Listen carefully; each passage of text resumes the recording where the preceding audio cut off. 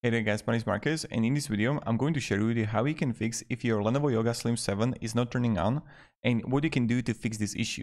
So to fix this issue, you get like two things you can try. The first thing, you want to put a needle or something when you're opening a SIM card. From the back, you can have a Lenovo buttonhole, and where you're gonna locate it is that where you're gonna have, when you're gonna turn it around and you're gonna have this part here, then there you can have a small hole, and you're just gonna insert it to it for your laptop to reset. This is the first thing to try. The second thing, unplug everything from your laptop, literally everything, and then you can try to hold the power button for about like 60 seconds. So where you're turning on the laptop, just hold the power button for 60 seconds and maybe it's going to work out in your favor, and then it's going to work out. So let me down below in the comments if any of these things helped you.